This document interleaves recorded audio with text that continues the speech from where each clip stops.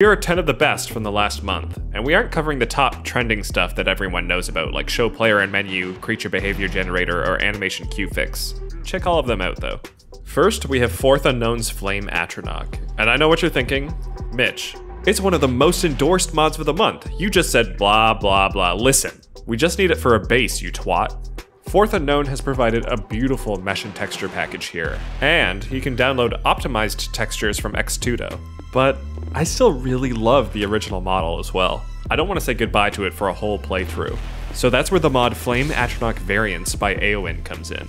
This makes it so when you summon a Flame Atronach, either of these two variants can spawn. You can also use an optional base object swapper patch to have hand-placed versions of Fourth Unknown's model throughout the game world. This mod is a little complicated to install, so let's break it down real quick. First, you would install Fourth Unknown's mod, then overwrite or merge it with Xtudo's textures, if you want those. Then, after you download Aowen's variant mod, you'll get an ESL flagged ESP and a .bat script that you'll want to cut and paste into the data folder for Fourth Unknown's mod.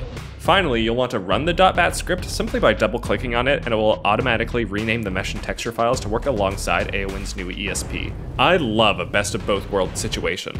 I've always found Skyrim's boss battles to be somewhat lacking. And sometimes you aren't given much incentive to explore large parts of Skyrim's world, like some of the optional Dragon Priest tombs. These next two mods help with both those problems. First, we have Cult of the World Eater by Maleficus32. This mod gives Alduin a set of various buffs like extra health and magic resistance for each living Dragon Priest, and defeating the priests in Skyrim slowly chips away at those buffs. This really gives you a reason to go out into the world and defeat each of the Dragon Priests before facing Alduin, or skipping them for a much tougher fight. And you'll need to kill at least a few. The health regen on this fucker is absurd if you haven't killed the right priests yet. Why won't you die? Now, Zamio's Cult of the True Dragonborn was inspired by Maleficus's mod for Alduin, and it does the same thing, but for Miraak and the Dragon Priests on Solstheim. Although defeating Valok the Jailer will actually give Miraak an extra buff instead of taking one away. That's some lore-based immersion right there. You can check out this video for lore on Valok and Miraak.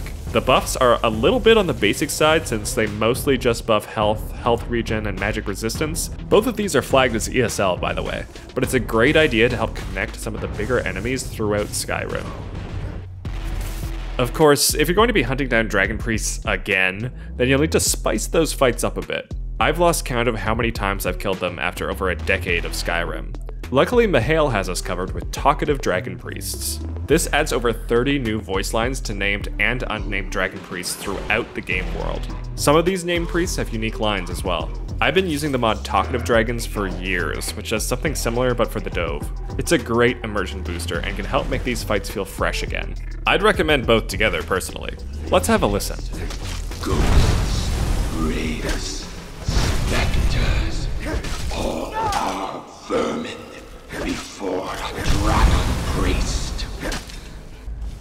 Who dares to disturb Vorkun and suffer his wrath? There is no escape for you, mortal.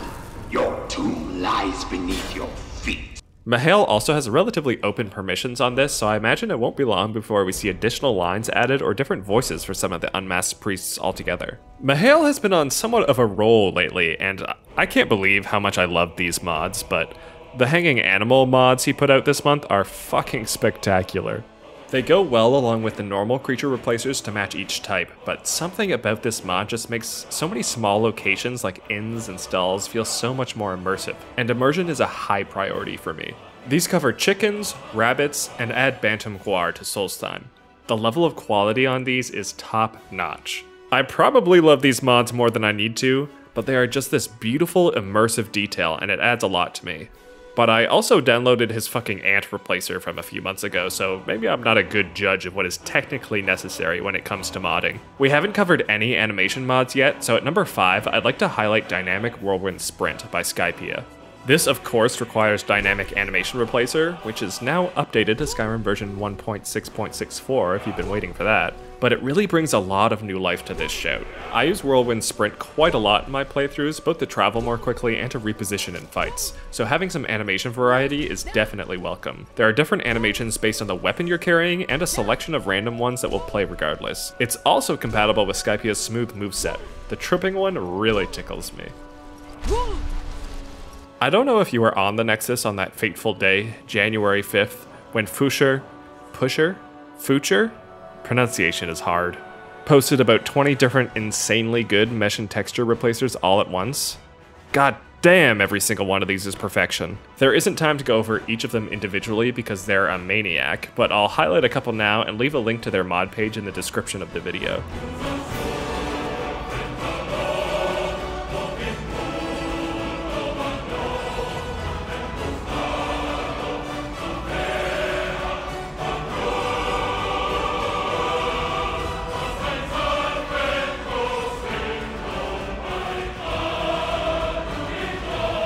At number 7, we have an armor mod that stood out as a cut above the rest this month, and that's the Moon Monk robes. Khajiit have really been getting the recognition they deserve lately.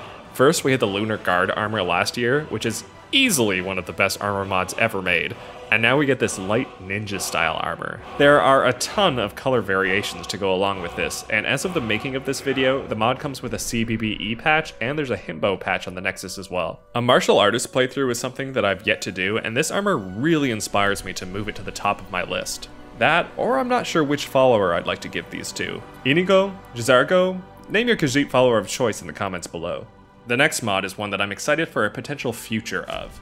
At number 8, we have Skinwalkers, a werewolf mesh and texture replacer. This thing looks goddamn ferocious.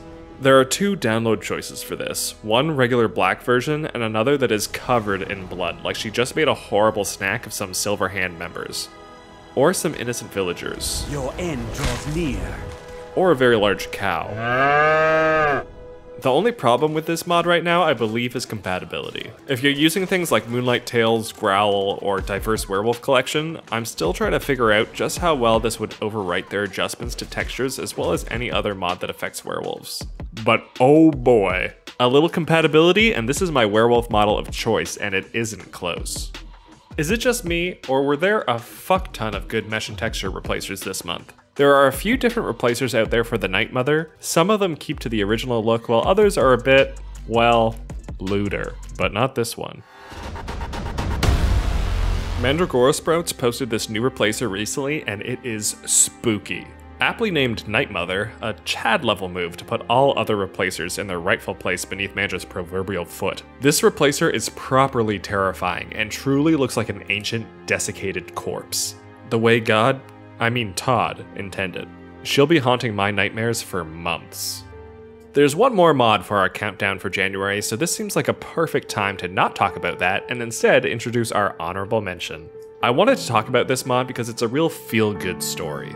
I feel like life has been a shitstorm for everyone the last few years, and even the Skyrim modding community isn't without its fair share of drama. But about a week or two ago, the Reddit user Eladian Blue posted on the Skyrim mod subreddit. Their cat of 14 years just passed away, and they were wondering if anyone would be able to make a mod that would let them travel the world of Skyrim with their cat as a follower. My god, the community answered.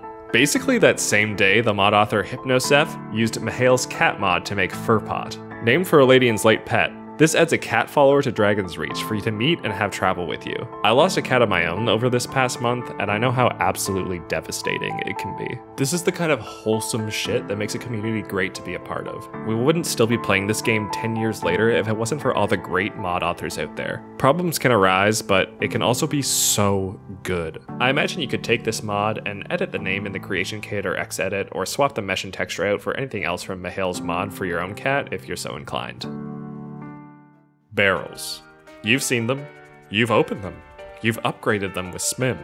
But despite being the all-powerful Dragonborn, able to fell immortal lizards and pick up every sweet roll you see, you cannot move them. If you've spent any amount of time in a Bethesda game, you'll be familiar with just how hilarious the game can be, often accidentally, and especially when game physics get involved. I'll always support more physics, and Exaldrin is bringing it to barrels near you. Their mod, Havoc-enabled barrels, lets you pick up and push these barrels to anywhere your heart desires.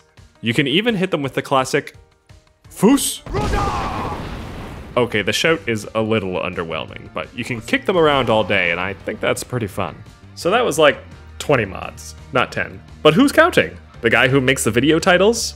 Let me know if I missed any great mods from this month in the comments below, and like, share, and subscribe to help support the channel. She's just a fledgling thing, but once I have more videos up, you can click on one of these handy pop-ups to find more Skyrim content. Happy adventuring.